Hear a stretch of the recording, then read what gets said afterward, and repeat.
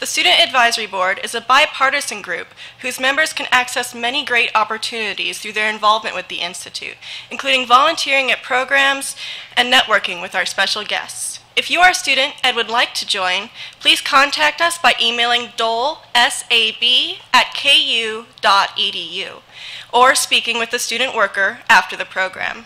After the presentation, we will have some time for the audience to ask questions. If you have a question, please raise your hand and a student worker with a microphone will come to you.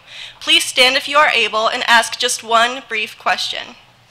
If you have difficulty hearing during the program, please alert one of our staff members or student volunteers who will assist you. Before we begin, I'd like to remind you to please turn off your cell phones. And now, please join me in welcoming Associate Director Dr. Barbara Ballard.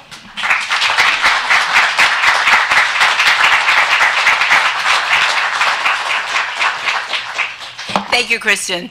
Good afternoon and welcome to the Dole Institute of Politics and today's program with our 2017 Dole Leadership Prize recipient, retired U.S. Senator Tom Harkin. Today's interview will be conducted by the director of the Dole Institute, Bill Lacey. We are very pleased to be joined today by several special guests, including KU Chancellor Douglas Girard and Marty Martin, president of Drake University. Would you both please stand?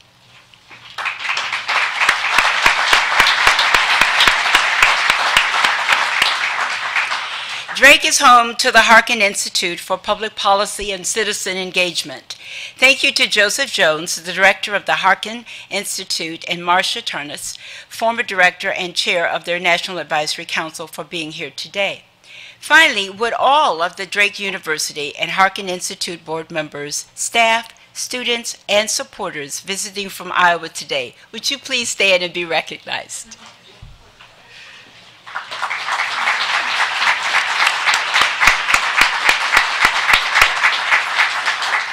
Thank you very much, and we're delighted that you could join us today. United States Senator Tom Harkin represented Iowa in the U.S. Congress for over 4 decades, including 30 years as a United States Senator. As a young senator, he was tapped to craft the landmark legislation that would become the Americans with Disabilities Act, or as we know, ADA. He was a champion of that legislation, sponsoring it in the Senate through its passage in 1990 and introducing later legislation to preserve its protections from discrimination. Hailing from Cumming, Iowa, his long career focused on issues related to healthcare access and nutrition, farm policy, and labor issues. We are pleased to honor him today with the 2017 Dole Leadership Prize for his work on the Americans with Disabilities Act and for his efforts to advance bipartisanship and civil discourse. Ladies and gentlemen, would you please give Senator Tom Harkin a recognition, and if you are a Jayhawk, give him a very warm Jayhawk welcome.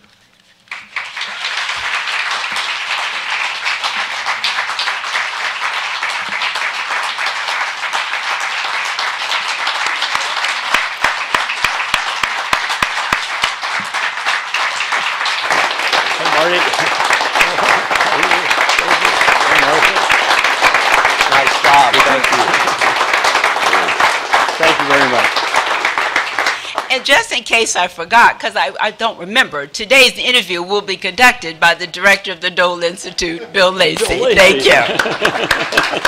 Thank you. Thank you all for coming out today. We really appreciate it.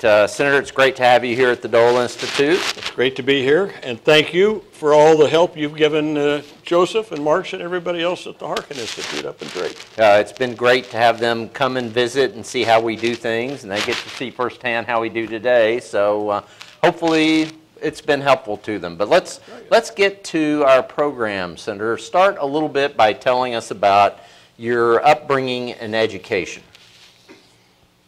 Well, not a heck of a lot to tell. As Barbara said, I was born in the small town of Cumming.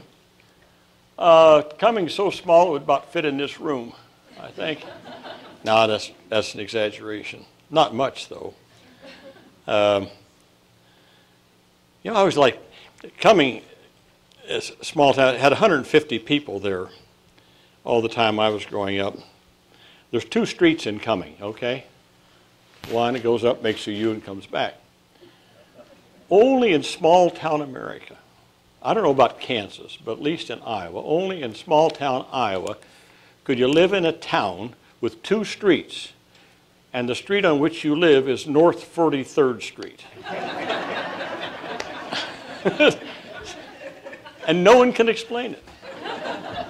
So I grew up in that small town. I went to a kind of a 2-room schoolhouse. Actually, it was 3. We had, but in the big school, we had the 3rd, 4th, and 5th grades in one room, and the 6th, 7th, and 8th in another room. And I never had a political upbringing. My father only had a 6th grade education. My mother was an immigrant from Slovenia. Anybody ever heard of it? It was then called Yugoslavia, but the Slovenes never thought of themselves as Yugoslavs. They thought of themselves as Slovenes. So my mother was an immigrant. My father was a coal miner for 20-some years in Iowa. Most people don't know that Iowa at one time was the 3rd or 4th largest coal-producing state in the nation. So that was my education, high school, Iowa State University. One of my dreams always at Iowa State, and probably is today, is that someday we're going to beat Kansas in basketball. It's going to happen one of these days. It's like the Cubs. I mean, we finally made it. Iowa State will defeat Kansas one day in basketball. It's going to happen someday. Anyway. Okay. Talk a little bit about your time in the Navy. You were a pilot. I didn't realize that until I was doing research for today. Well, again, not much. I was a Navy pilot. I was just telling President Girard that I was lucky. I got to fly the 2 best airplanes the Navy had at the time, the F-8 Crusader, which was a single-seat high-performance fighter, and then I transitioned from that to the F-4 Phantom, which was a 2-seat, twin-engine fighter interceptor. So I was very lucky. I got to, I'll tell you how that came about. Well, I always wanted to fly. First time I ever got in an airplane, I was 19 years old. It was a Navy. I was in ROTC. And so they sent an old DC-3 to fly us someplace. So that was my first time in an airplane. It was an old DC-3. But I always wanted to fly. And in 1957, I was a junior in high school, and there was this story in the Des Moines Register with a picture. And it was a story about this transcontinental flight. Broke a speed record. It had a picture of this plane. It was an F-8 Crusader, and a picture of the pilot, Major John Glenn. I clipped it out, put that above my bed, and I said, that's what I want to do. I want to fly that airplane. It's funny how life is. So I was lucky. I got to fly the F-8. I got over 1,000 hours in it, as a matter of fact. And then later, went to Congress, and later went to the Senate and served with John Glenn in the United States Senate, the only 2 F-8 pilots in the entire United States Senate. So we used to always have talk about our time flying that airplane, but still there was that picture that I had of him in that F-8 that got me thinking about that's the kind of plane I wanted to fly. Mm-hmm. What got you into politics, public service, and talk a little bit about your time in the U.S. House? Well, as I said, I never had any politics in my house. No, we never knew politics and stuff, although I can still remember, well, let's see, I would have been, what, I would have been probably 8, 9 years old. And my father, who by that time was pretty old, my father was 54 when I was born. That's another story, but that. I always say my father was one of these old Irishmen who thought that wakes and funerals were joyous events to be attended as often as possible, but weddings to be avoided at all possible costs. But I remember it was well, I didn't know at the time. I thought about it a lot. But I was in school, and my father, some people showed up at our house in Cumming, and they had an old Model A. And my dad and his brother and a couple of others, I remember they got packed up for a long trip. They were going someplace to see somebody. And they came back late that day, and of course, my dad and those kind of people, old coal miners and stuff, they drank a lot. So they come home and sitting around drinking, talking about seeing Harry Truman. I had no idea who Harry Truman was, but it just stuck in my mind. And they took this long trip from Cumming to Dexter, Iowa. I read about it later. I didn't know about it. The National Plowing Contest. And Truman spoke to like 100,000 people showed up at the National Plowing Contest in Dexter, Iowa in 1948. And I remember my dad and these men talking about it, about Truman and this and that, drinking whiskey. Anyway, I don't know. So I didn't get involved in politics until I had a little stint working on a congressional campaign when I was in high school. Well, I'll tell you, there were two women, Catherine McNerney and Helena Hawkins. Helena Hawkins' son was the state chair of the Iowa Democratic Party. I didn't know if I was a Democrat or not. I knew my dad liked Roosevelt and he liked Truman, but that was about it. But they got me working on and this is an interesting story. The congressman was Neil Smith, and he served for years. Alive, he's 97 years old. But he served for years as a congressman from Iowa. And so this would have been 1958. So I'm a senior in high school. And there was a primary. And neither one won the primary, so it went to convention. So they had a convention to decide which of these two people were going to be the nominee of the Democratic Party. Helena Hawkins and Catherine McNerney were sort of running his operation. And they had a convention in Des Moines, and they had me, and I learned a valuable lesson. They had me stand by the door when people come in and check off names, a piece of paper, when people came in.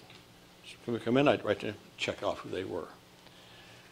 Because the doors closed at something like, I don't know, I forget, 7 o'clock or 7:30 or something like that. They shut it. If you weren't in by then, you couldn't be part of the convention. So I was there checking off all these names.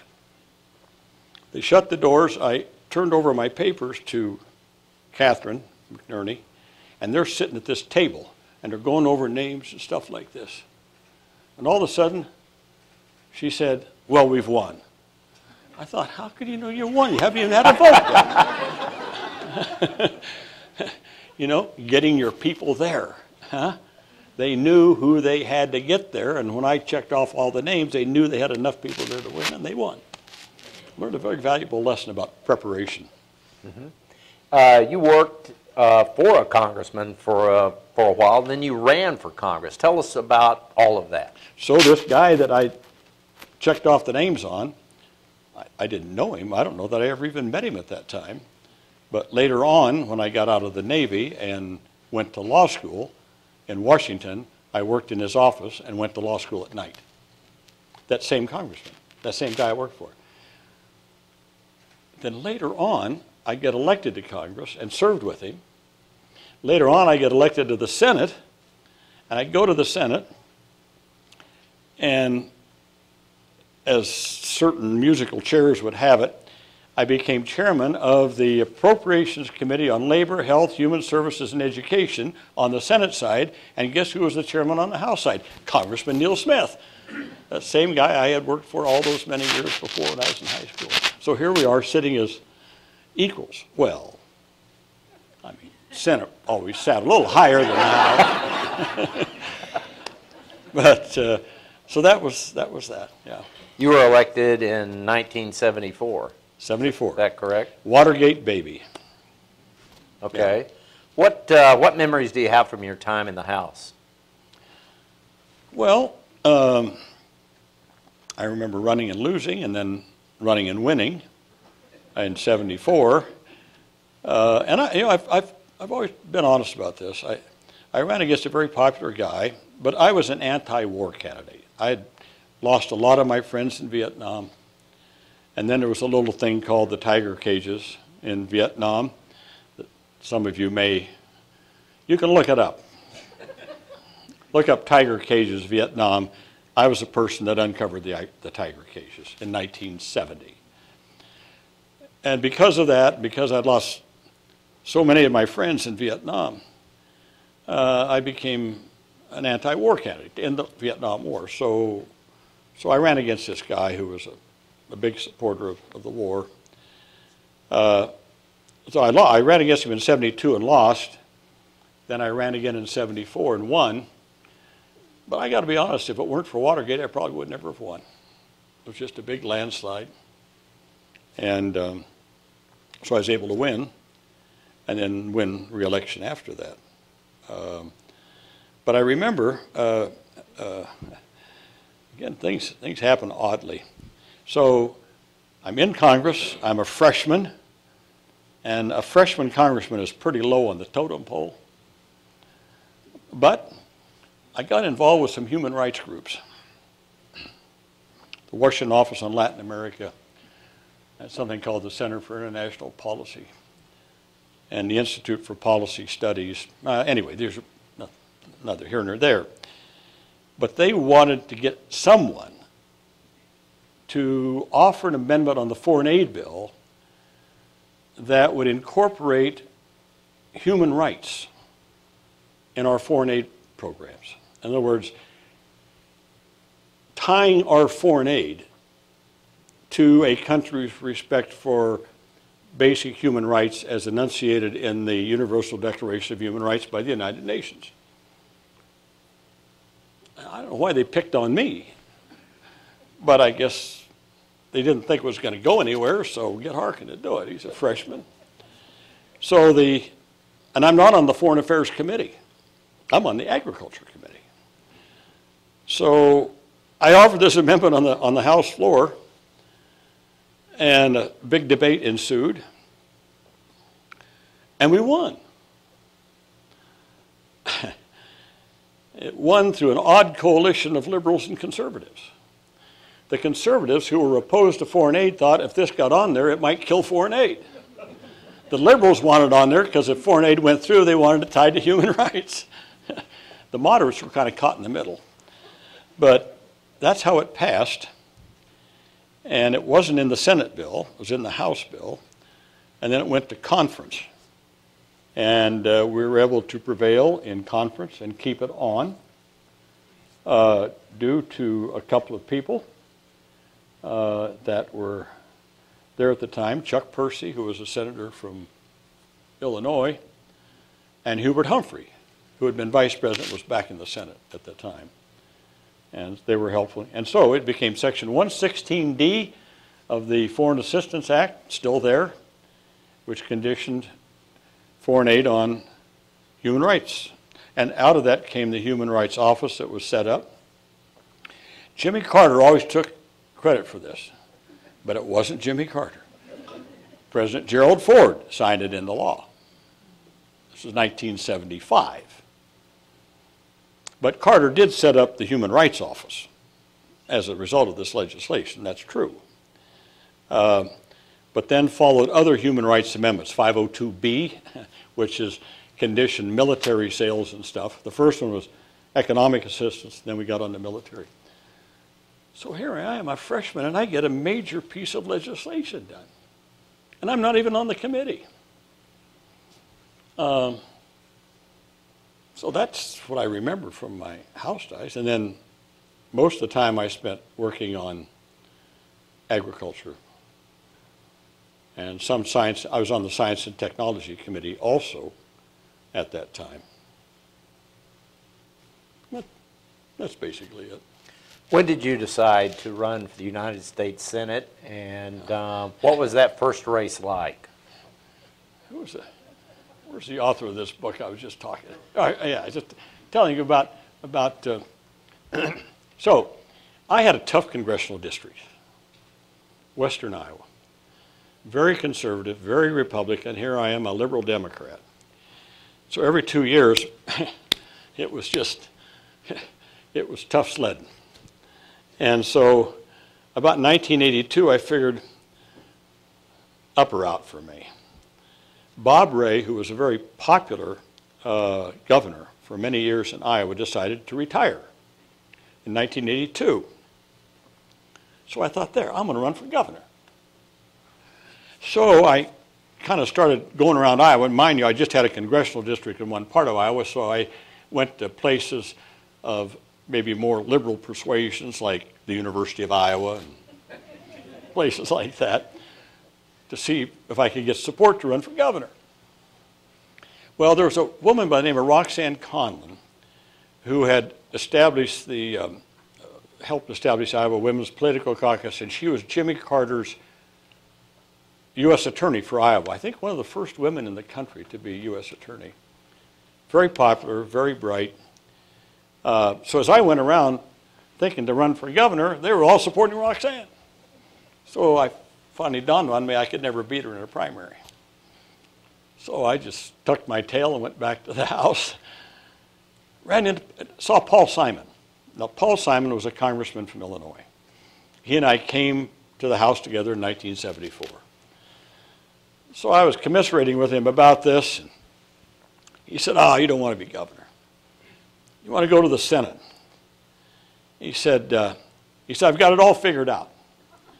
He said, this is 1982. 1983, by then everybody will catch on to Reaganomics. And there'll be this big backlash. And 1984 will be just like 1974. There'll be this huge influx of Democrats going into the Senate, just like we did in the House in 1974. Well, he convinced me. I thought, sounded pretty good. So I started making plans to run for the Senate and laying the groundwork for running for the Senate and everything in 1984. Yeah, it was a big Democratic year, all right. Wait a minute, you don't know? It was a huge Republican landslide. Ronald Reagan got elected in a landslide. Democrats didn't do worth a darn. We're still a minority in the Senate. But only 2 Democrats beat Republicans that year, Paul Simon and me. Go figure. Go figure. So that's how I got in the Senate, because I couldn't run for governor. And Simon convinced me we were going to ride this landslide in. Boy, that was tough. Tell us a little bit about, and I want to go into some depth on this because it's a topic of great significance to Senator Dole and the work we do here. And we celebrated the 25th anniversary of the ADA a couple of years ago with a very detailed set of programs and exhibit. But talk a little bit about why you came to sponsor the Americans with Disabilities Act and talk a little bit about the fight to get it through, because it was very nuanced and complicated, I think. Yes, nuanced and very complicated. First of all, I just want you to know I spent 2 hours with Bob Dole on Friday, visiting with him. I had been in Washington before, and he'd been at Walter Reed and hadn't been doing well, and I'd been trying to go see him. But Mo Taggart, his aide for many, many years, kept calling me back. He said, no, you can't come today. Every day I'd have it planned. I couldn't go. Finally, I had left, came to Iowa, and I was around for 10 days or so. I went back to Washington this last week and called up Mo, and she said, well, he's back in the Watergate, and yeah, he'd like to see you. So I set it up for Friday afternoon. So I went to see him at 1:45 Friday afternoon. I showed up there thinking that I was going to spend about, 15, 20 minutes. 2 hours later, Mo comes to pick me up, get me out of the room. It was just a wonderful get-together with Bob. And he said, oh, yeah, you'll like that Bill Lacey. He's great. He does a great job running the Institute. He loves this Institute. I thanked him for getting this award. He said, well, I didn't have anything to do with it. They all did that. That's actually not true for the record. But only in the way Dole is, he said, but I didn't veto it. I said, okay. So I said, okay, fine, thanks. So this goes back quite a while. See, when I came to the Senate, Senator Dole was majority leader. And then sometime after that, the Democrats came, and then he became minority leader. The first person to ever introduce the Americans with Disabilities Act was not me. It was Senator Lowell Weicker of Connecticut, a Republican senator. But he sought me out, and I was his first co-sponsor. But then Lowell Weicker lost an election. And after he lost the election, then it fell to me to reintroduce it, which I did in 1988, and saw it through. But in those early days, and like I said, I didn't know Bob Dole very well. He'd been on agriculture, and I'd been on the ag committee in the House, and periodically we would have something on agriculture, on an ag bill or something like that. But I can't say that I knew him at all, knew who he was. So I come to the Senate. Now I want to tell a little side story, but I'll get to that in a second. And so we start working on the Americans with Disabilities Act, and someone said to me, "Do you ever read Bob Dole's maiden speech in the Senate?" I said, no, never occurred to me.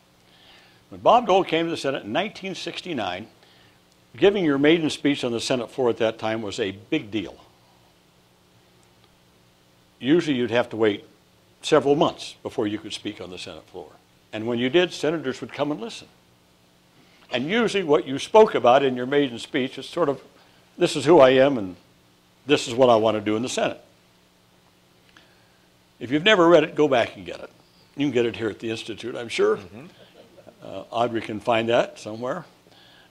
His maiden speech on the Senate floor was about disability rights and about people with disabilities and discrimination against people with disabilities. It's a beautiful speech, 1969. Wow, blew me away. So working on the bill, I said, I got to get to know this Bob Dole. So he's minority leader. And so Weicker and I and others see him and get him on the bill, get him behind it. And so that began a 2-year relationship with Senator Dole on this issue and getting the bill done.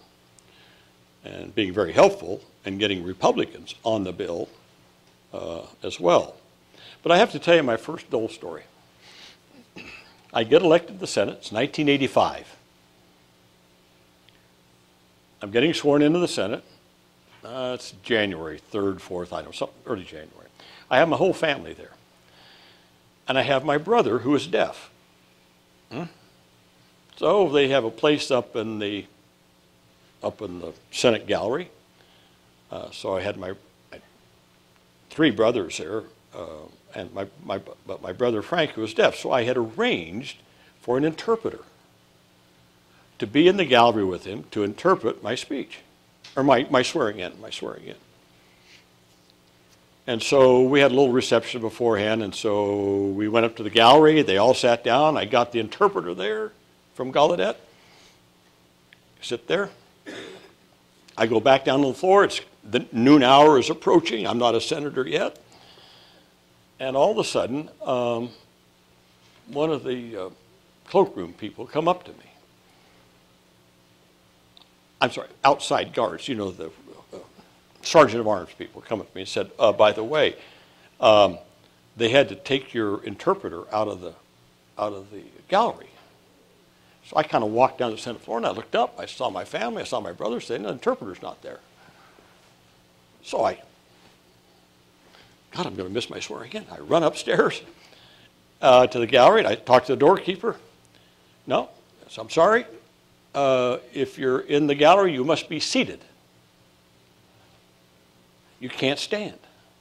Well, she, was a woman, had to stand to interpret for him. She can't sit.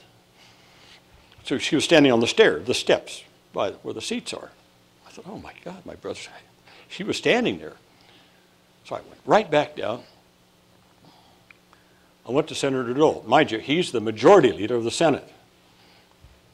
And I just got elected. I'm still not sworn in. So I went up to him. Senator Dole, Harkin, I'm from Iowa. I'm just getting sworn in. He probably doesn't like the fact that I beat one of his Republican senators.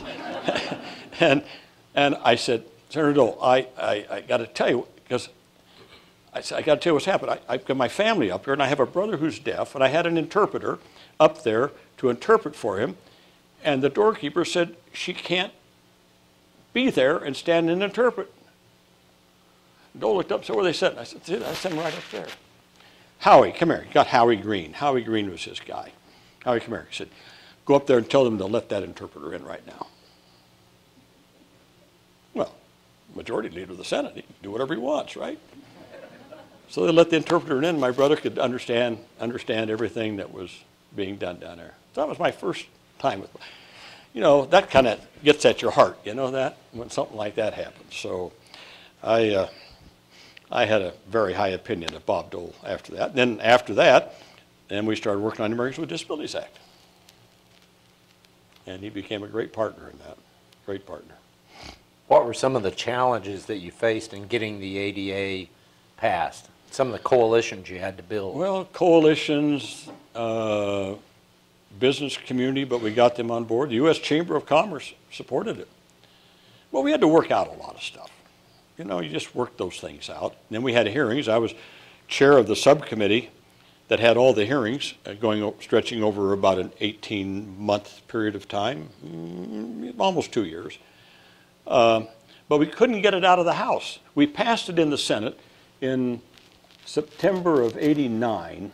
Andy, is that about right? September of '89. And then it got stuck in the House. We couldn't get it out of the House. Going on. There's an organization called ADAPT, right back here, good old ADAPT. ADAPT is to the disability community what the Marines are to the military. You get the picture? They hit the beach first. They take all the fire and soften up the beachhead for everybody. ADAPT, through the 70s and 80s, was the group that brought a lot of attention to especially mobility problems. They're the ones that got a lot of national attention when they would lay under the wheels of Greyhound buses so they couldn't move. They were the ones that would chain themselves. One time they chained themselves across Independence Avenue, or is it Constitution? The street that runs by the Capitol. I remember I saw that. They chained themselves all the way across it at rush hour traffic in Washington, D.C. And so my aide, Bobby Silverstein, came and said, you got to come out and see this. So I went out. And we were working on the ADA at the time. I mean, we'd already passed it. Couldn't get it out of the House. So they chained themselves. So they brought the police up with the big bolt cutters to cut the chains and everything. Then they brought the paddy wagons to haul all these people in wheelchairs down to Bookham. And they wouldn't fit in the paddy wagons. And so they all started to say, hey, see, you can't even arrest us. That was ADAP. So one day in March of 90, late March of 90, I got a phone call from the head of ADAP, God bless him, Bob Kafka, Vietnam veteran, has been arrested probably more times than any person I've ever met in my lifetime, uses a wheelchair. So Kafka called me in the morning and said, Senator, we're going to get that bill out of the House for you. I said, well, Bob, that's nice. That's good. You know, yeah. What's going on? He said, watch the news tonight. All of a sudden I'm thinking, oh, my God, what is he going to do? Because they would do some outrageous things. I remember one time they changed themselves in the hallway of the Dirksen building around Jesse Helms' office. Because Helms wouldn't let the ADA get through. Anyway, that's another story. Anyway, so I said, well, watch the news tonight. I'm over in the Capitol later. I told Bobby this. So Kafka's a smart guy, very clever.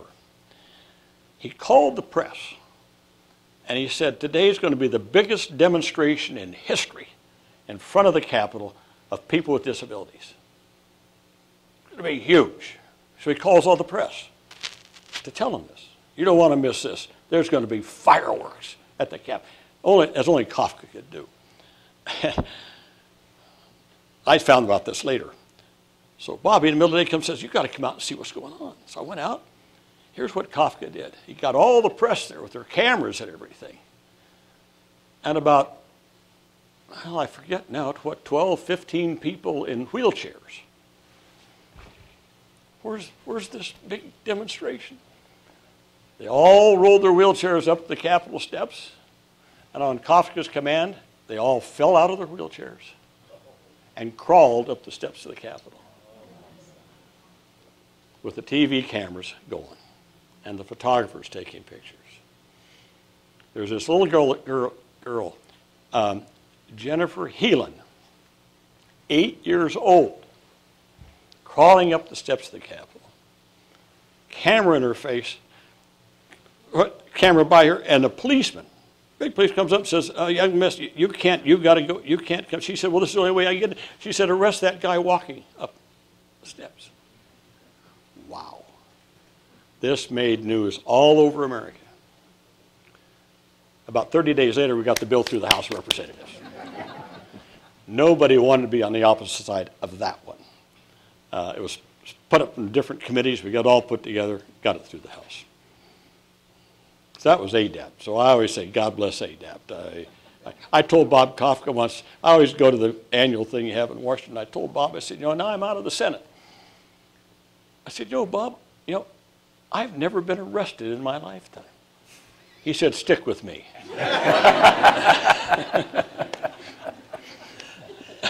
Senator, you've talked about being elected in '84. You left the Senate in 2015, about 21 years. Tell us how the Senate changed in that period of time. I thought it was 30 years. Well, that is. I can't add, apparently. Did I make a mistake? No, it's 30 years. It was 30 Go years. ahead, Bill. What's that? How did the Senate change during your career? A lot. A lot. Just the association with one another broke down. The money chase got to be so important. Senators spend most of their time, if they have any, whatever free time they have, raising money now on the telephone.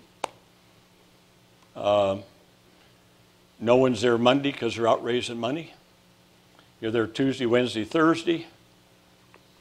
Friday, you're gone to raise money. We used to have, I told you this earlier, there is on the first floor of the Capitol under the Senate, there was a dining room, a small dining room, just for senators. Couldn't have staff, spouses, or friends, just senators. And we'd go down and have sandwich or soup, salad, lunch. We'd sit around a big table there, Republicans and Democrats, no seating order. And it was a way to get to know one another. We'd tell stories, jokes. Someone was always spoofing somebody about some dumb thing they might have said or something like that. But it was all just human relations. This is a great lunch. Well, that room doesn't even exist any longer. Senators don't get together for lunch any longer. And they can't because, well, they're not there Monday. Tuesday are the caucus lunches. Democrats and Republicans have their different caucuses. And then Wednesday and Thursday lunches are fundraisers. You go out in town and have fundraisers. So we don't have that kind of relationship we used to have. I will say one other thing for the record. When I first got to the Senate, on the Republican side, we had people like Mark Hatfield from Oregon, Dan Evans from Washington, former governor, who, by the way, long before the ADA had, as governor, signed into law a disability rights bill in the state of Washington. That was Dan Evans, Republican. Durnberger, Dave from Minnesota, Dole from Kansas, Danforth from St. Louis, Dick Lugar from Indiana, Arlen Specter from Pennsylvania, Mac Mathias from Maryland, Lowell Weicker from Connecticut. Now, why did I raise all those names? They would be what you might call today a liberal Republican. I thought they were pretty conservative. And on the Democratic side, we had conservative Democrats from the South. You know, we had the Hal Heflins and the Pryors, and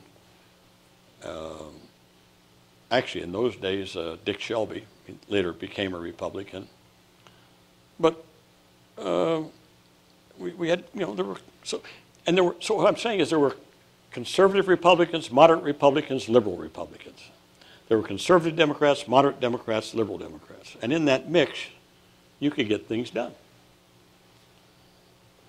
That's not so today. It's like two separate camps. Two separate camps. And that's just a shame. That's the money chase, the breakdown in relationships, has really destroyed that. And you know, politics, governance, universities, businesses, it's human relations. How you get along with people, how you build understanding and friendships. I mean, I've said many times, I mean, I've had, I said earlier, one of my great debating, we used to have debates in the Senate floor. Imagine that. We actually could stand on the Senate floor and debate. One of my great debating partners was Phil Gramm from Texas, who had been a Democrat, then became a Republican. But he was a smart guy. And he loved to debate. And we could stand there and debate each other on the Senate floor. You'll never see that happen again today. It does not happen. And Phil and I remain friends to this day. It's just a shame that you can't have those kind of give and takes that we used to have on the Senate floor. The money chase, the breakdown in relationships, the lack of debate, legitimate debate. Everybody goes, gives a speech, and then they walk off the floor. There's no such thing as a debate any longer on the Senate floor.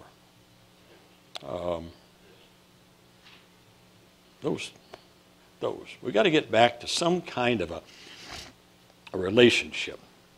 I would say probably Bob Dole and voting record and mine are probably, well, not polar opposites, but he was much more conservative. I was much more liberal. But we were friends. We would talk to one another. We would kid one another. Well, he made more jokes about me than I ever made about him because he was really good at it. What's that kind of thing? You don't have to be an enemy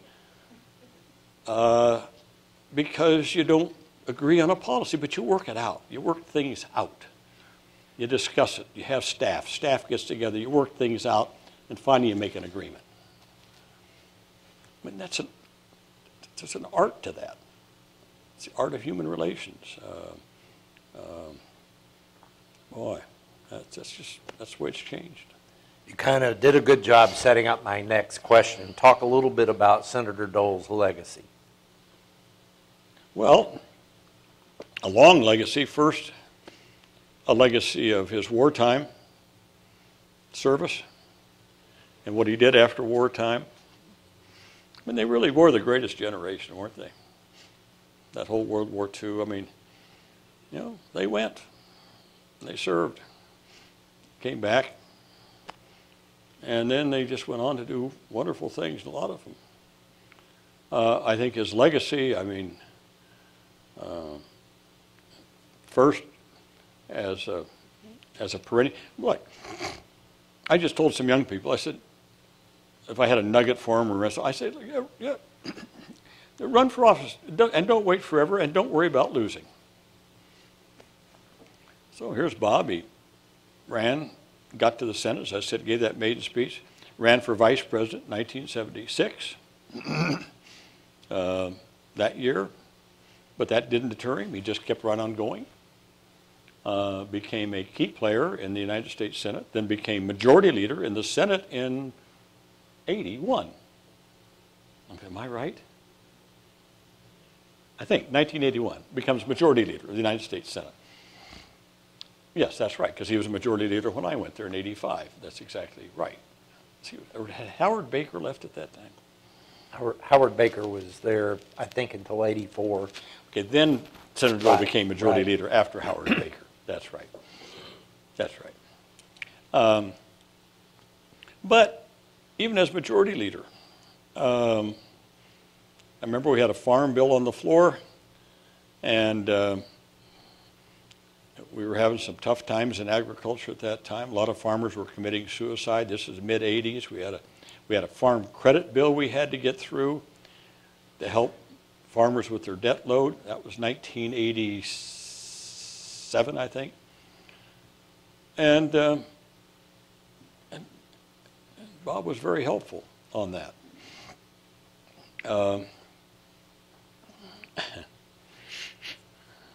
Can I tell another interesting little story? Please do. Well, I think it's no secret that Jesse Helms and I never really got along really well.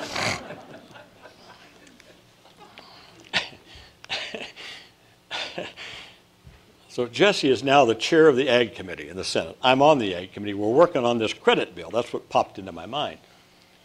And I knew that Senator Dole and I thought a lot alike on this issue of farm credit. Well, Dole was on the Ag Committee, but because he was minority leader of the Senate, he couldn't be chair. So Jesse Helms is chair, even though Dole outranks him. Got that? So Helms is gone one day from the Ag Committee, and so Dole is chairing it. And we sit around a big table. We didn't have a dais. We sat around a big table. Mind you, I'm just a freshman now, so I'm way down at the end. And I tried to get recognition. And I said, Mr. Chairman, well, Dole didn't see me. Probably didn't hear me. Finally, I said, Mr. Real Chairman. There was this sort of pause. Dole looked at me and said, yes. I said, yes, Mr. Real, because I referred to him as the real chairman of the Ag Committee. Well, this got back to Jesse, who read me the Riot Act later on. I saw Bob Dole in the Capitol. And I said, hey, Bob, I said, I got a real problem with Jesse about what I said. He said, yeah, he said, I heard what you said, and I thought, that's not going to go over very well with Jesse Helms. And I said, well, you know, I don't want to be always opposed. He said, I'll calm him down. I'll calm him down. So anyway, he could do things like that. Yeah. As minority leader, he was still able to get Democrats together going into the 90s. And then I think in 92, did he try again for president in 92? I'm trying to think. 88, 96. Oh, 88. 88, that's right, 1988. That's right, that was 88. And George H.W. won that one with Quayle. Then he didn't in 92, but he ran again in 96. Correct. That's right, ran in 96. What happened in 92? Bush was renominated. Oh, and that's right, of lost the course. general election. That's right, general election. He was renominated, that's of course. But during those years, and then when we were implementing the ADA, he was always could go to. There's this famous meeting, it's in a book someplace. Not mine, I haven't written one, but it's in a book somewhere. Whose is it? About this famous meeting in the Capitol once with some of the administration people and Kennedy and me and Bob Dole and others. And Dole was able to, well, let me just say there were fireworks. And Dole was able to calm things down and keep us all on track. I'm sorry I can't remember the name of the book. Audrey can find it for you. Yeah, we'll find it and let everybody know at some point. There's a story about that famous meeting in the Capitol. But I think his legacy, I would say, one, he was a great legislator. because he knew how to work with people with a goal in mind to get it done, willing to compromise, probably a dirty word today, but he would cooperate. Someone said once, cooperation is the essence of civilization.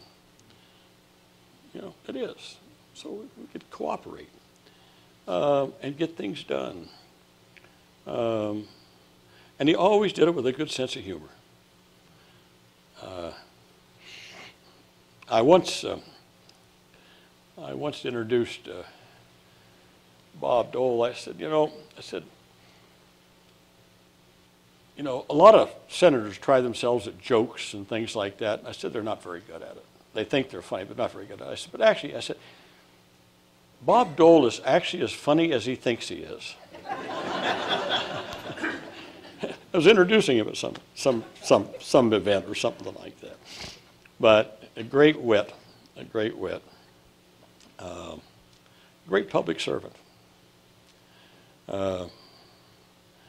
Don't see many of them anymore. But a great legacy of cooperation, of understanding that what it takes to get legislation in, always moving something forward. Okay. Tell us a little bit about the Harkin Institute. Well, the Harkin Institute, thankfully, we have the president here of Drake University, Marty Martin, and our director, Joseph Jones, and our first director, Marcia Turnus, who is now the chair of the board of the Harkin Institute. I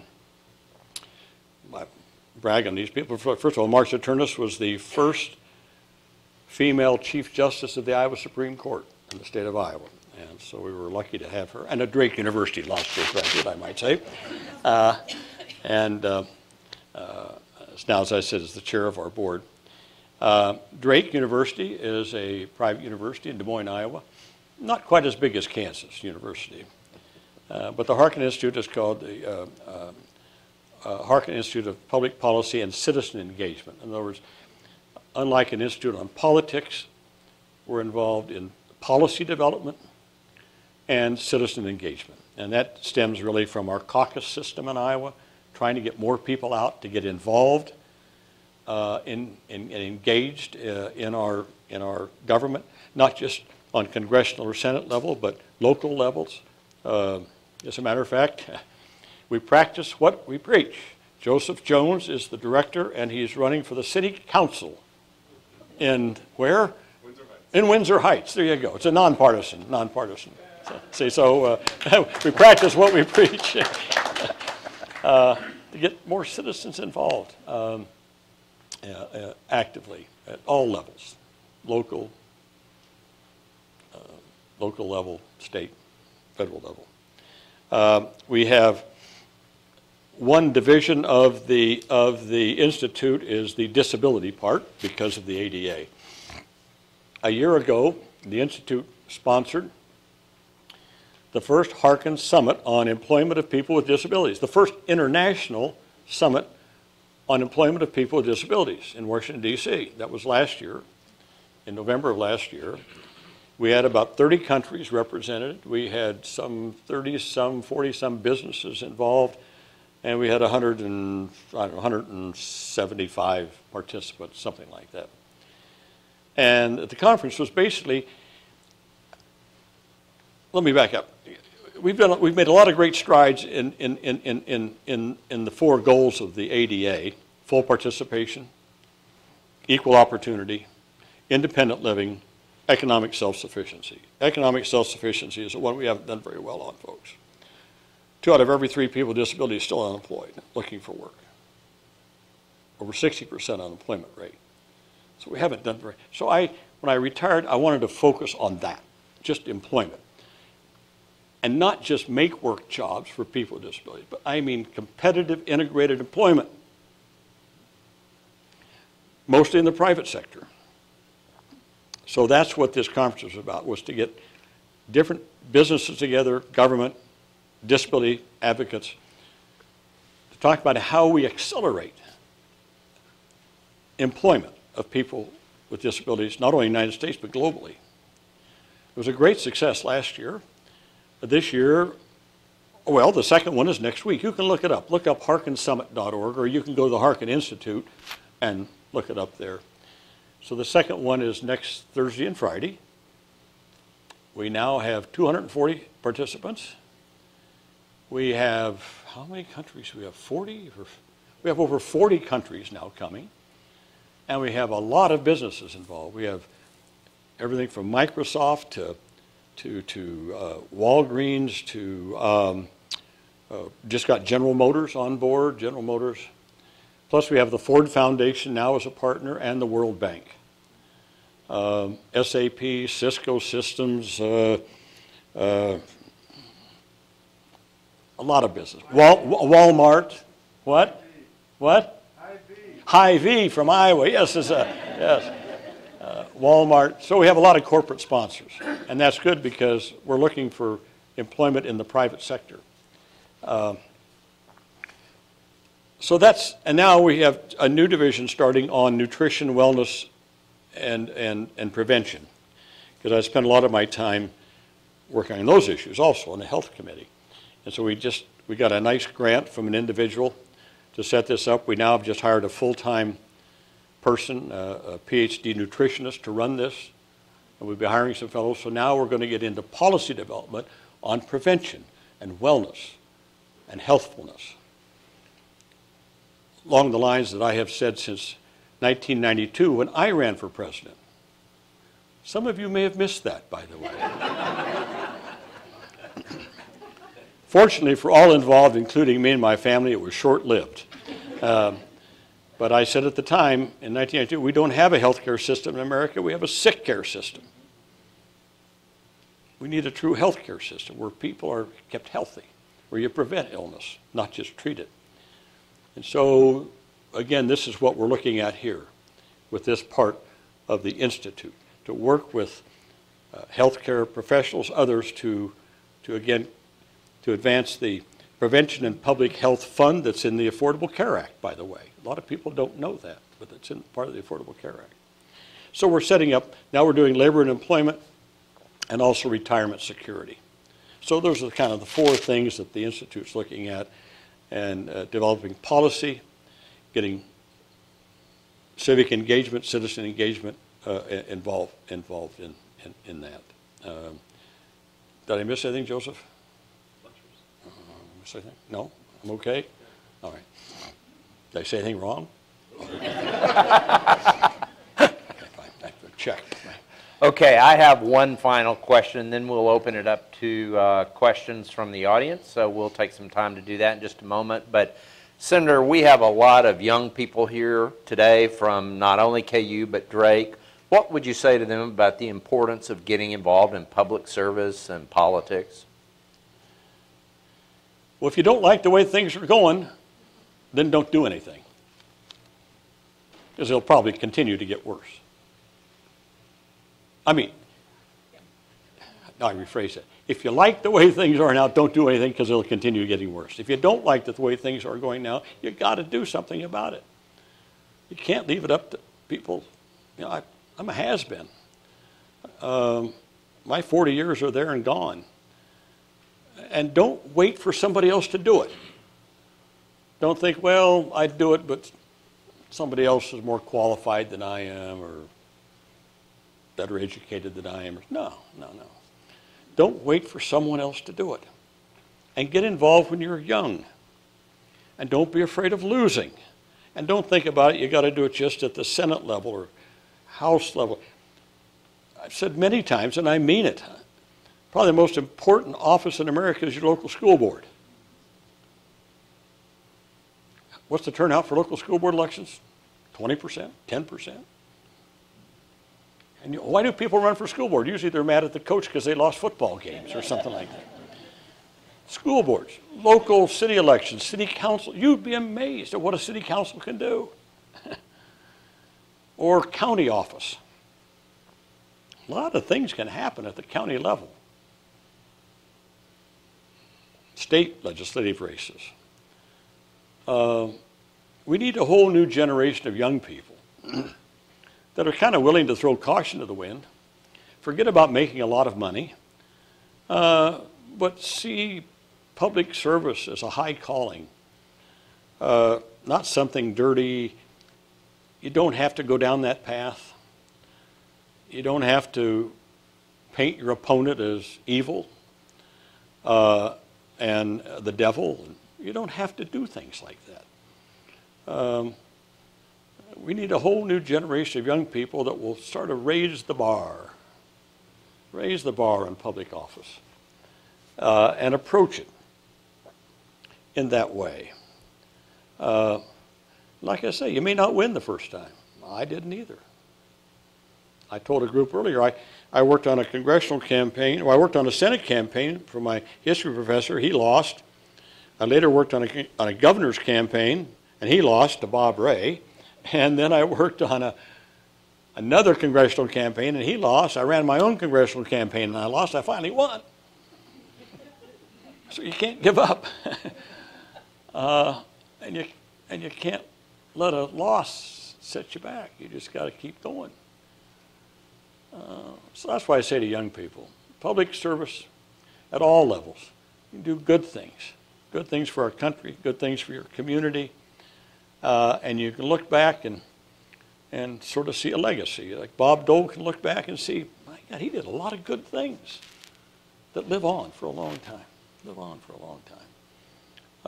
And like I said, you don't have to do it. You don't have to be president of the United States or senator or congressman. You can do it at the local level. So don't stand by and wait for somebody else. Do it while you're young. We need young people involved, your talent, your brains. And I think young people know how to get along. Maybe better than some of us old-timers. Okay, we're going to open it up to questions from the audience. If you have a question, raise your hand. Mr. Feather, Mr. McGinnis will come by, and don't wave at me. Don't try to get my attention. You need to get their attention. So if you have a question, get their attention. We'll go to the back. Thank you for your visit, honoring us by being here. I particularly took note of your reporting on the restaurant you had for the senators, how you could sit down and meet each other in that informal. I'm sure that was very productive and very significant. I have often wondered whoever gave the Congress the right to seat Republicans on one side and Democrats on the other. Seems to me we elect representatives. They could be seated by, I suppose, age, weight, or some. Well, I suppose the best one would be to have a lottery, but have them seated, intermingling, so they do get acquainted and do some of the negotiating that can be done without formal debates. Okay, the question was who gave the right for Republicans to be seated on one side of the Senate and Democrats on the other? Blame our mother country, England. The House of Commons has thus always been. And because the conservatives and liberals, or the labor and whatever they are. Tory, thank you. Huh? What is it? The Whigs and Tories. The Whigs and the Tories, is that what it was early on? Well, they separated, and we just adopted that from England. It's not written in any law. It's just a custom, simply a custom. But we inherited that from England, and it's just always been that way. And that's true in the House of Representatives, too. Democrats one side, Republicans the other. Except that when the House, if there's an overabundance of one or the other, they do spill across on the other side. But they hug the aisle. Middle aisle. Okay. Alec, do you have a question? Great honor, Senator.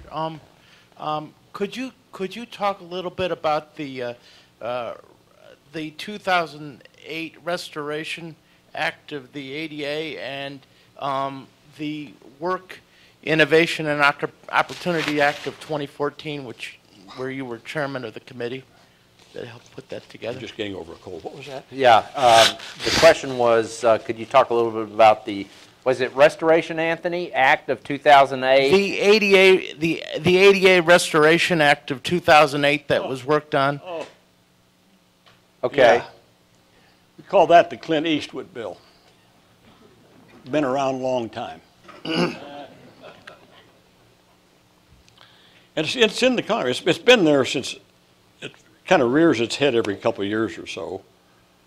We call it the Clint Eastwood bill. This happened back in 1998 or 99. Clint Eastwood had a resort out in California. And he was mad because of the ADA and he had to change some things. He didn't like it. So the first time that bill popped up was sometime after that. And the idea behind it, anyway, but it didn't get anywhere. And then years went by and it popped up again, went down. So now it's back again. I think it was introduced by a congressman from Maine, if I'm not mistaken. That's the bill. Says, on the surface it sounds logical. It says that before an individual can file a complaint against a business for not complying with the ADA, that individual must first give written notice to the business, must stipulate how it affected that person's ability to gain access. It must, with specificity, cite the title and paragraph of the ADA that is violated.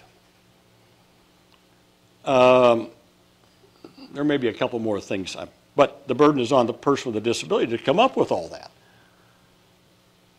And if any of that is wrong, the defendant, the business, can just kick it back.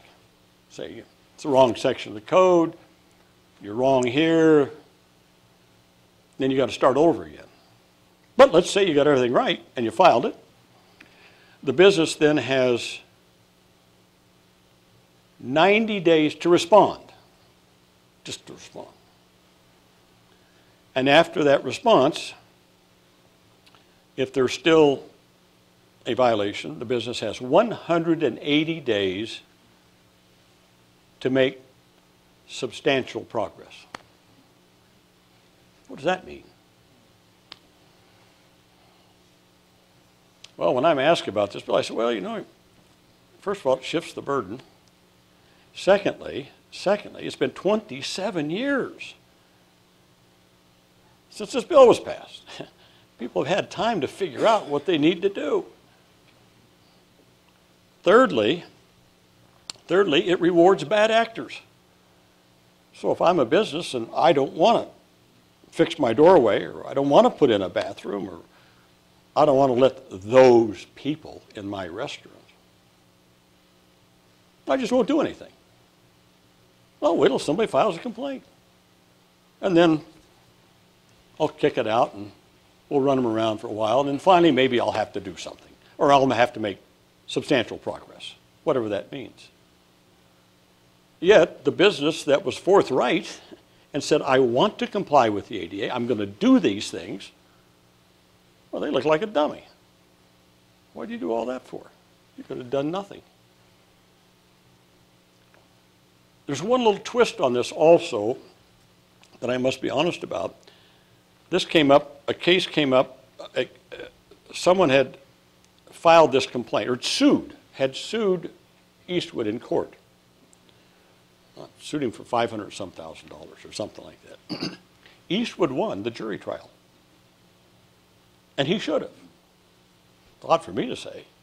Why should he have won that? Because we put in the ADA, and this was one of the compromises we made, and I thought it was a good compromise. You cannot get monetary damages if you're filing a complaint against a business. All you can get is performance.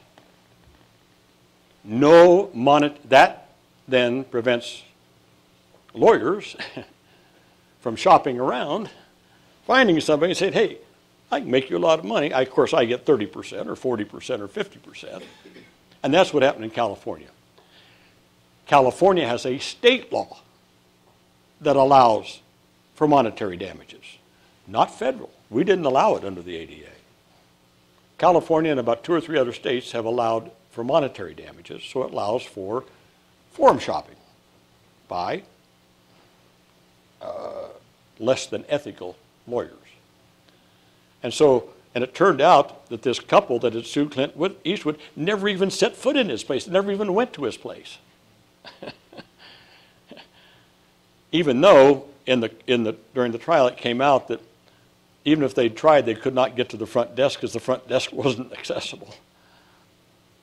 But he won on the damages. So that's that bill. The bill basically would just upturn it. We can't control state law. Most states don't allow for monetary damages. I don't know what they are. I think there's like 3 states that have enacted laws to do that. I would think maybe they will think secondly about it now and maybe take that away. That's the Clint Eastwood bill. It's terrible legislation, and it's not going anywhere, okay?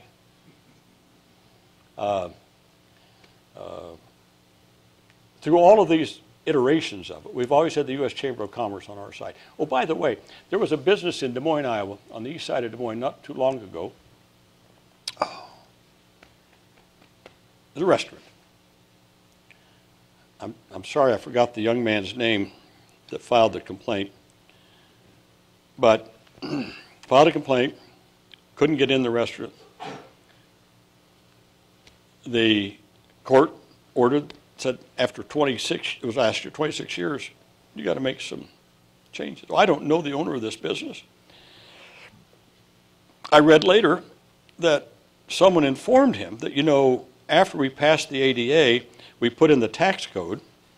Senator Dole, I said, no, I forgot about that. See, he was on Finance Committee.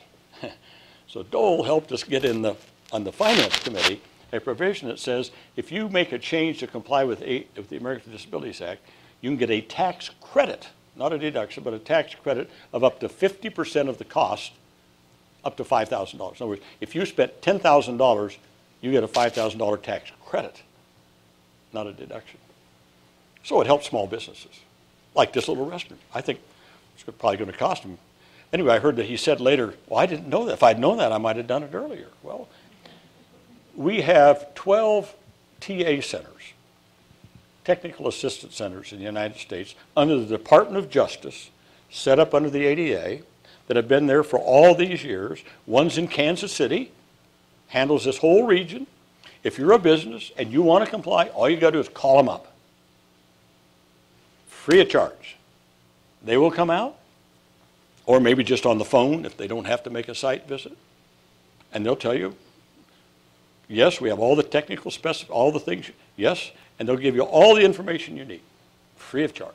So if Clint Eastwood really wants to comply, all he has to do is call the TA Center in San Francisco, and they'll be more than happy to tell him what he needs to do to comply with the ADA. Those are all over the country. And so there's really no excuse, really, for not complying after all these years. There's really no excuse for not complying. That's that bill. You had another one? No, I thought, that's okay. Yes. All right. Okay. Lawrence, could we get a little more volume on the remote mics? I can't hear very well. We're having trouble hearing up here. So do we have another question? Oh, we got a question over here.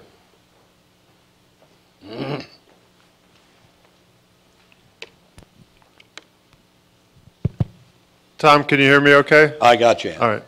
So the question that he asked was about the 2008 ADA Amendments Act, where you overturned the Sutton Trilogy, the good law that passed. He just asked you to talk about the 2008 law that was good, not the Clint Eastwood one that we don't want. I thought he was talking about the Clint Eastwood bill. No, and then after you do that, if you could just say a little bit more about the first President Bush. He didn't come up very much when you were talking about the ADA, and I just think it'd be interesting for you to think. I'm thinking particularly when he invited you over for drinks at the White House. You may want to tell that story. The person who asked that is Andy Imperato. Many years ago, right after we'd passed the ADA, Andy was on my staff. Then he left and became the head of the American Association of Persons with Disabilities and was a president of that for a long time. He then left that, came back on my staff when I in the Senate, and worked for me basically until I retired. And Andy now is the executive director of something called the AUCD. It's the Association of University Centers on Disability. You have one here at Kansas University, right? And you have a person who runs it here. I'm sorry, I don't know your name, but Jerry Shogren. there you go. And so we have one in every state. Some states have two, I think. California, New York have, but there's at least one AUCD in every state. And they do great work and they're a great resource. So if anybody here at the Institute ever needs any information on all things pertaining to disability issues, you have the AUCD here right at Kansas University. Very lucky. I'm sorry, I thought he talked about this bill that came up. But the 2008. So when the ADA passed, our first focus, I mentioned the 4 goals, right? Full participation, equal opportunity, independent living, economic self-sufficiency. The most important thing we thought to start to do in the 90s was accessibility. What good does it do to get a job if you can't even get to work? So buses, transportation, rail systems, accessibility to the bathrooms. Accessibility became the big thing. We had to start changing the built environment. Ramps, widened doorways, just simple things like that. Independent living, we started focusing also. And then about the time we thought we were going to start working on employment, the Supreme Court on one day in 1999 handed down 3 decisions in one day. They're called the Sutton Trilogy. Without going into the weeds on it, basically what it did, it threw a monkey wrench into what employers thought they needed to do or what their rights and responsibilities were in employment, and also for people with disabilities. It just put a damper on employment of people with disabilities. Bob Dole and I were together at the Supreme Court the day that decision came down. And I remember we walked out and the press was waiting for us.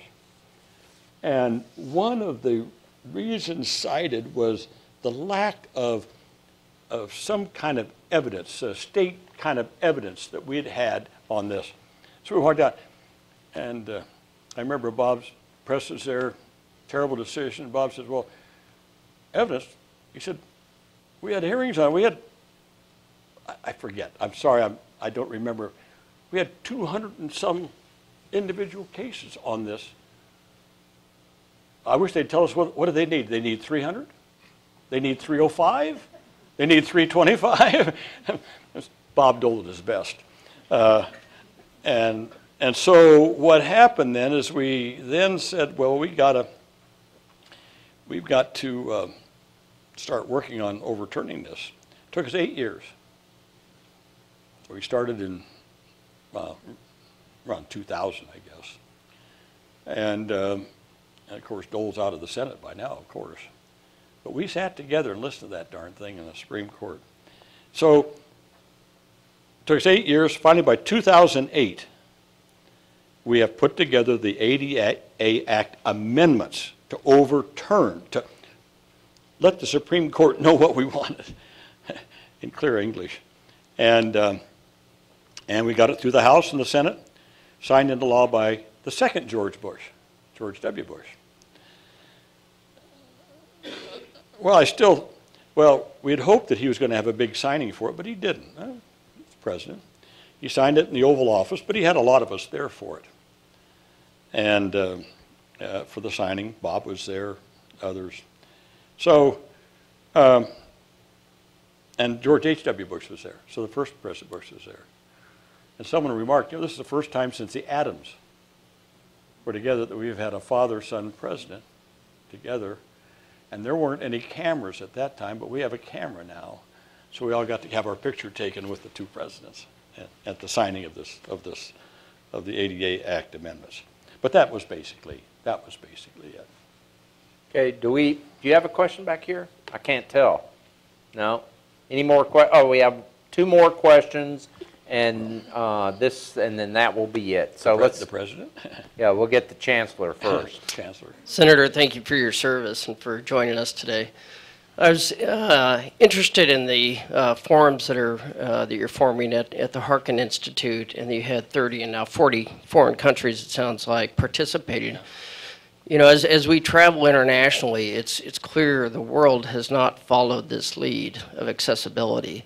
Right. Even in well-developed countries, you really don't see the kind of changes that we've undertaken in infrastructure, and certainly in the developing world, not at all. I wondered if you could just speak a little bit about any interactions you've had internationally with these conversations. Have you gotten any traction, and what do you see the future for that? Thank you, Chancellor. Well, yes. In the early 2000s, a group was formed at the United Nations to draft a proposed treaty, a convention, on the rights of persons with disabilities, called the CRPD, the Convention on the Rights of Persons with Disabilities. The Irish guy that was head of it, whose name I can't remember right now, I'm excused at my age for not remembering his name, but they came down and met with a lot of our people about ADA and how that worked and what we did. And so they drafted this convention. And then they put it out for ratification. I think this would have been around 2008. 2008, I think. See, Obama came in 2009. That's right. So it was around 2008. It was sent to countries for ratification. Under our system, it goes to the executive branch first. And the executive branch then has to go, under laws enacted by Congress, has to go out to all of the different departments in the executive branch to find out 2 things. What laws need to be changed in the U.S. if we sign on to it, and what's the budget impact? So Obama's now president. He sends it out, Department of Agriculture, Department of all the different executive branches. And this takes a year or so to come back. And we got a great report back. We don't have, because we're so good, we don't have to change one law, and we have no budget impact if we adopt this treaty. So now we're into 2011, maybe 10, 11. Bob Dole gets really behind this.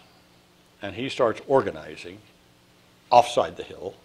I'm on the inside with others to get the Senate, because it's a treaty. So the Senate has to vote. It has to be a 2/3 vote of the Senate to adopt the treaty. So we're going along. We thought we had the votes for it. Certainly Senator Dole thought we had the votes, and we brought it up in December of what year would that be? 2012? 2012. Yeah, it must be 2012. It was a lame duck session. We thought we had the votes. We lost it by 3 votes. We got a lot of Republicans on it, but we still lost it because we needed 2/3. And that was a sad day. And here's what sticks in my craw to this day. Bob is sort of, we talked about it on Friday even. So that morning of the vote, we had a big gathering in the Dirksen office building in our committee room. And the committee I was now chairing. And it was a tribute to Bob Dole. So we had Bob there, Elizabeth was there, huge crowd of disability advocates. People had been working years on disabilities, going clear back to the 80s. All the people had been involved in the ADA, a lot of them were there to pay tribute to Bob and to thank him for all of his great work in the past and on the CRPD, which we're going to vote on that afternoon and which we had the votes for. People came up, talked about Dole, great person he was, all this. That was in the morning, and then we left and went over to the floor of the Senate, and Bob came on the floor of the Senate. He's in his wheelchair. Elizabeth is with him. She's a senator too, you know. So we're on the floor and just commiserating with people. Then we broke for lunch. Senator Dole left. Both Senator Doles left.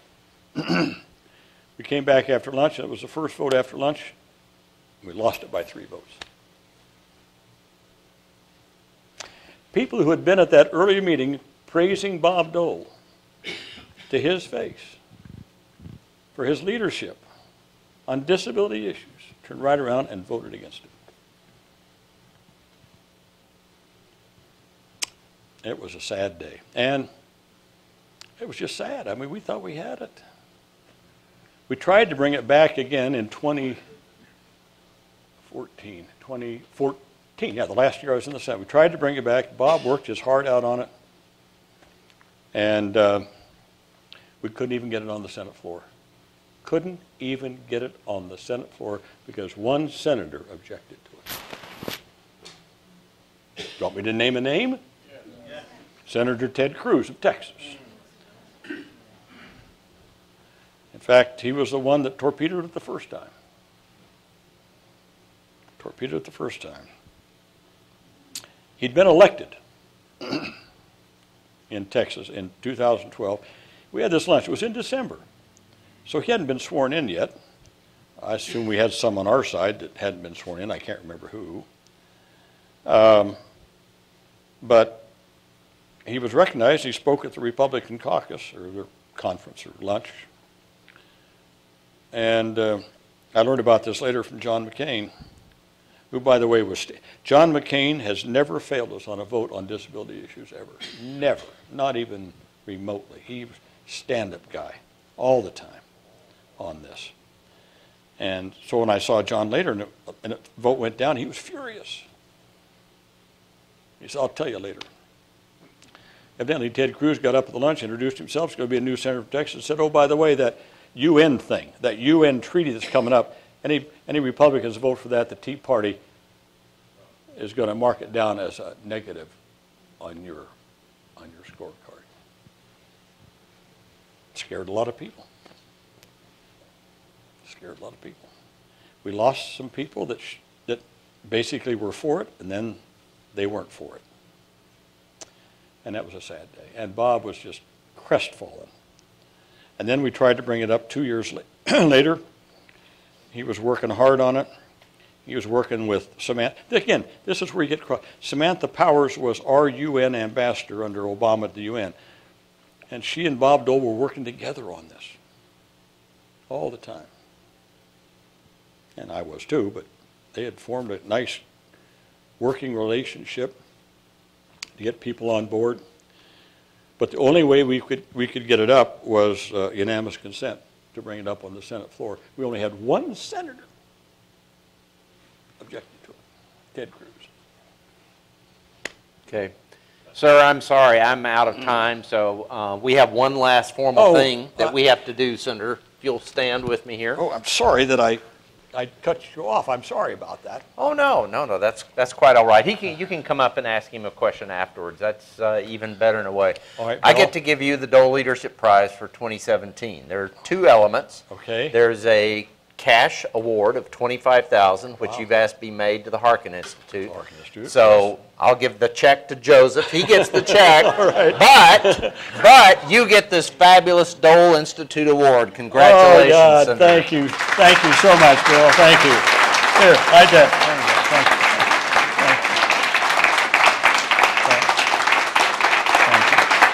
Thank you very much. That's wonderful. I really appreciate it. Thank you all very, very much. That's very good.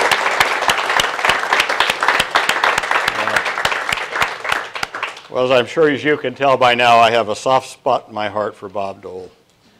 He will always be, to me, just one of the great senators of all time and just one of the great persons, just a wonderful human being that I've been privileged to know and work with. And disagree with at times on things, but a fabulous individual. Thank you very much. I appreciate it. It's wonderful.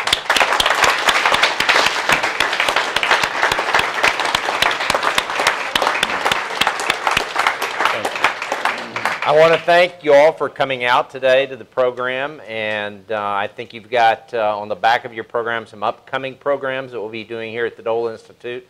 Hope you can join us for those, and have a great evening. Thanks for coming out. That was great. Thanks Thank you very again, much, Bill. sir. Thank you. I really appreciate it. Thank you so much.